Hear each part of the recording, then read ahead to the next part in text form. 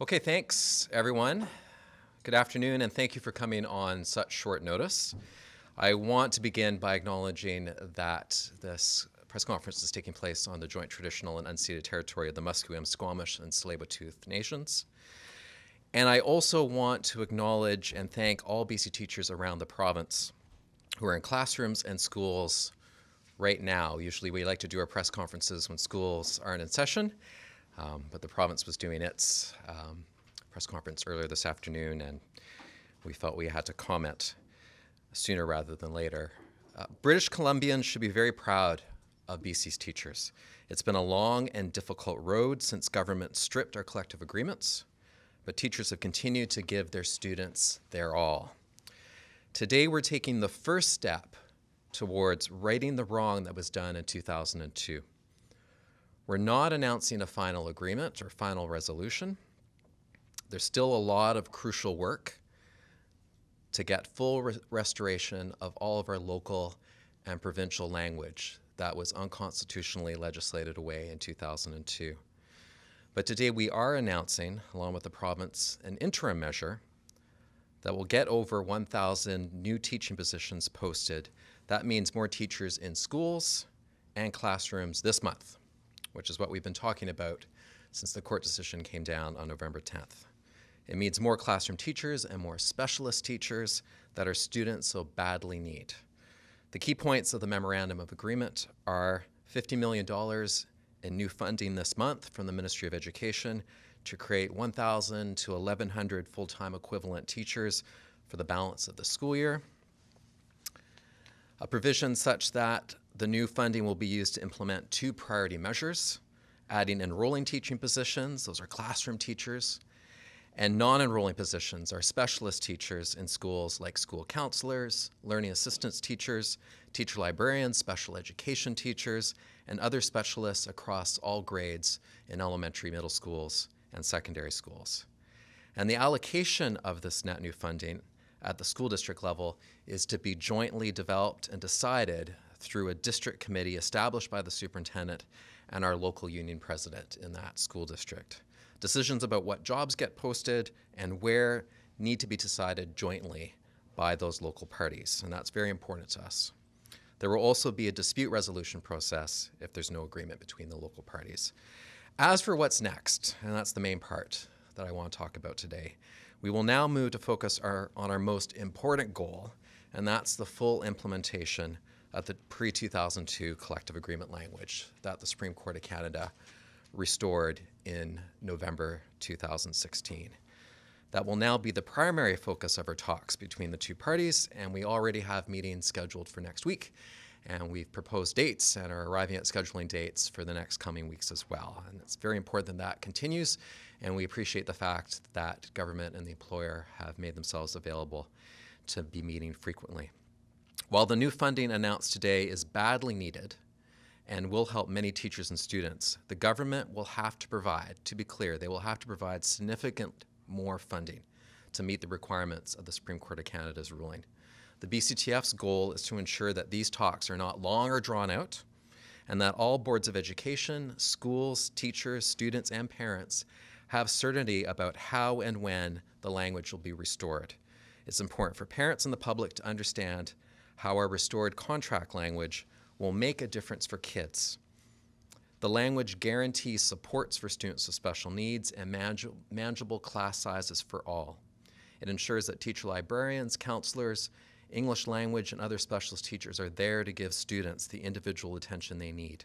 We need to get all of that language back in place as soon as possible so that all future decisions about staffing and class organization are made within the provisions of our collective agreement. It's been almost 15 years to the day since then Minister of Education Christy Clark first brought in the unconstitutional legislation. Teachers and students have waited long enough. The work to repair the damage to public education has only just begun. It's going to take a significantly higher investment than the $50 million announced today to undo the damage this government has done to a generation of students. The onus is now on government to ensure that the February 21st provincial budget contains the necessary funding to make full restoration possible. Parents, teachers, and the public expect as much, and we will all need to keep the pressure up to ensure that this happens. Thank you. Any questions?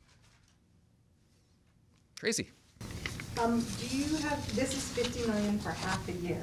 Do you have an estimate of the full amount, what it might cost to fully get those clauses back in? Yes. The question is about what would the full amount be to restore the clauses. We've estimated that it'll be about $300 million to restore all the clauses and get those provisions in place if we were talking about a full school year.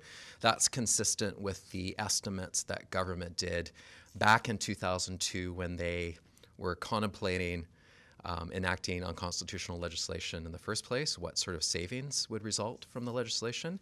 And we feel, given current numbers of students in the schools around the province, that $300 million would be about the right number for full scope restoration.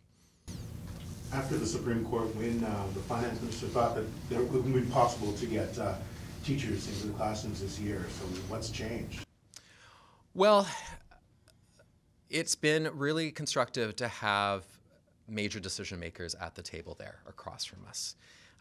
I've been through this process before. When we won the original court case back in 2011, we were having direct talks with government, but as you know, things played themselves out very differently in that situation.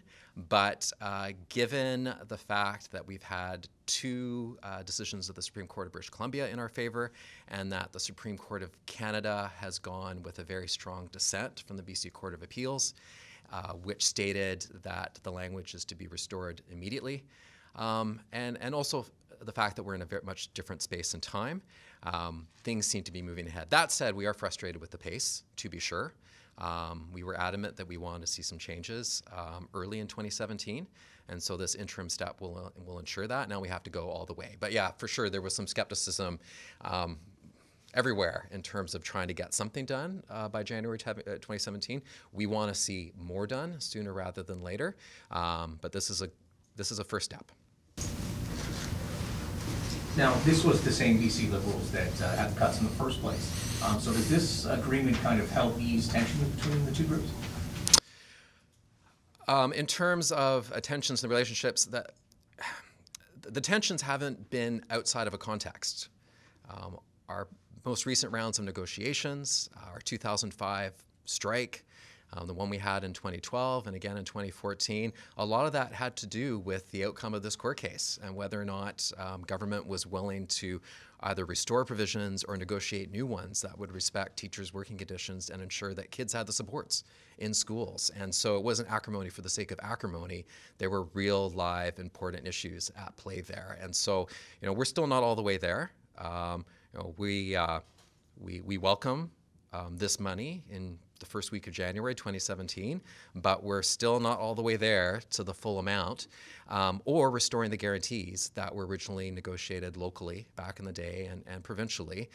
That language has to be respected, and that's what we're working toward. And so hopefully this first step will lead to further conversations that will be productive over the next few weeks. Got to get it done. Is $50 million divided by school district size? More or less. There is currently this thing called the Education Fund in our collective agreement, and the $80 million for that this year has been allocated, sort of prorated on the number of students in a district, plus some small geographical variables that are added. And so these monies, the $50 million for the next 6 months, will be allocated on that same basis. One of the biggest differences, though, is that this has a dispute resolution mechanism where the Education Fund doesn't, and there has to be mutual agreement about how it's expended. And the province has committed to providing an exact accounting about how much has been spent, where, and how, because that transparency is really, really important to us. We've been concerned that the current Education Fund is a shell game and leads us to further our resolve that having the guarantees and the exact language in our collective agreement is really important, because then the transparency is always there and there's always certainty about the workload our members will have and the sorts of supports that students and parents can expect in their neighborhood public school. When you say it's a shell game, do you mean that budget cuts, positions are cut, and then they get hired back through that Education Fund? Yes, our concern with the education fund has been that it seemed to us that a lot of the jobs have been generated have simply been to make up for layoffs that have occurred the previous year, or it hasn't been clear exactly how that money has been spent and on who. And so this, we have the commitment and some indication about how that's going to be accounted for, and the commitment to share the ledger with us. And we'll want to make sure that our locals see that too, because we want to ensure that every penny has been spent and that all of it has been spent on frontline services provided by our members in schools. Okay, thank you for coming.